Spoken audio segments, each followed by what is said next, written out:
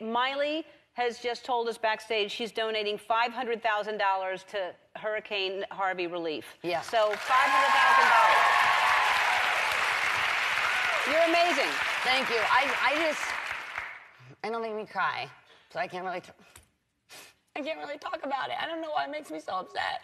It just really makes me just really upset. So yeah. I really hope people know I'm not, like, I couldn't fake it. I just, like, it's just, you know, my grandma's sitting here and my mom's here and I go home to my 7 dogs, and if I didn't have that anymore, it'd just be really hard. So I'm really happy to help any way that I can, and I hope people understand and can put themselves in those people's shoes and just know what it feels like to have everything taken away from you. Yeah. So.